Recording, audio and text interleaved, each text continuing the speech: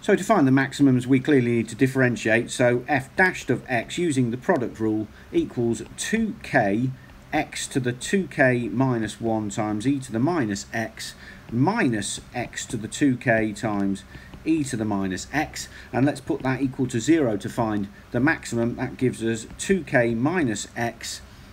to the 2k minus 1 e to the minus x equals 0, i.e. it's a maximum when 2k equals x, i.e. f max is equal to 2k to the power of 2k e to the minus 2k, so that's f max sorted out. G, by exactly the same logic, g dashed of x is equal to k minus x times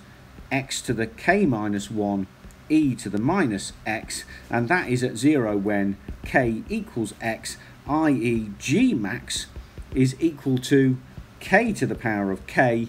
e to the minus k, and what we want is how many times higher is f max than g max, so we want f max over